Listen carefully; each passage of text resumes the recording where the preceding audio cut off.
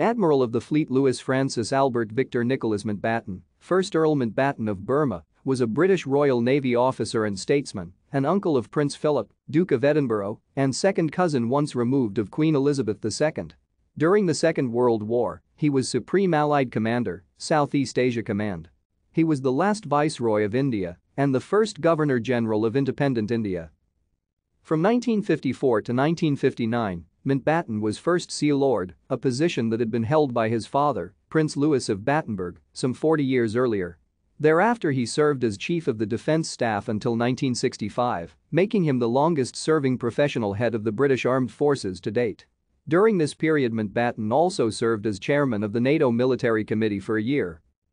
In August 1979, Mountbatten was assassinated by a bomb that was hidden aboard his fishing boat in Mullimore, County Sligo, Ireland, by members of the Provisional Irish Republican Army.